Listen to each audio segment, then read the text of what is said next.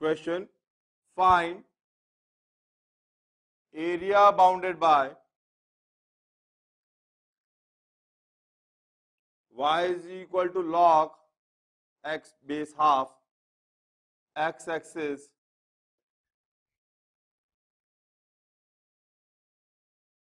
x is equal to 1 and x is equal to 2. Curve बना लेते हैं, क्योंकि नेगेटिव बेस है.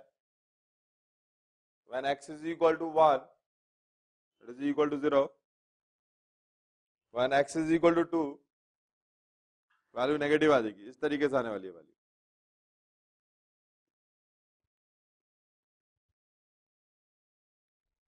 log of 1 at any base is 0. तो ये हमारे पास आ जाएगा. यहाँ पर हमें x is equal to 1 लिखने की जरूरत नहीं थी, क्योंकि पूरा का पूरा अगर देखेंगे तो ये इंटीग्रल हमारे पास कैलकुलेट करने के बाद आने वाला है. ये y है और ये x है. And this curve for y is equal to log of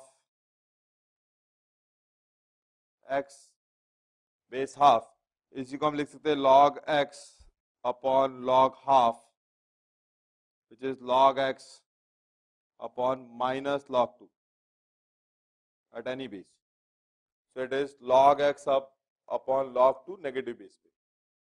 तो आप आ जाएगा, एरिया लिखते हैं minus of 1 to 2 log x upon log x base half dx. fx dx लिख लिया है.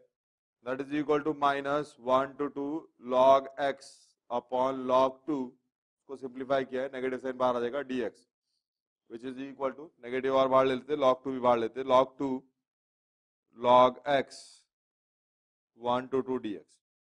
Integral of log x is x log x minus x. So that is log 1 upon log 2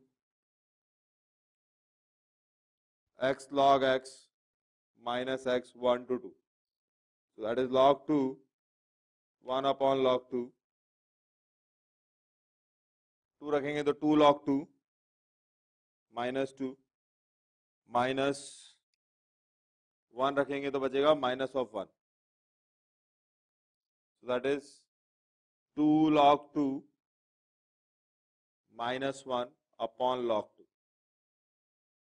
That is equal to area. So this is the final area which we have on integration of this particular term.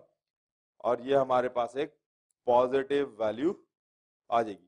जहां पर जो हम base ले रहे हैं वो base हमने ई base पर लिखा हुआ है. यहाँ पर हमने जो बेस ले लिया है वो बेस ई है. तो सब जगह हम जब इसमें कन्वर्ट किया है तो एट एनी बेस, जो कि न्यूमरेटर और डिनोमिनेटर दोनों में, इसलिए हमने दोनों जगह बेस सेम लिख लिया है. तो इस तरीके से पूरा बेस आ जाएगा. और बेस यहाँ पर हम ई लिख रहे हैं क्योंकि उसे हमने आगे जब सॉल्व किया तो ई बेस पर ही सॉल्व किया. जब हम इंटीग्रेट किया होगा तो बेस ई पर सॉल्व किया होगा. तो इस स्टेप से जब इस स्टेप पे आए तो हमने base of log x is ई, ये हमने यूज कर लिया. so that means e base पर आ जाएगा. so that is 2 ln2 minus 1 upon ln2. that is what is written, and ln2 is 0.693. so ln2 होता है हमारे पास 0.693. so this is the final result which we have on integration of this particular term.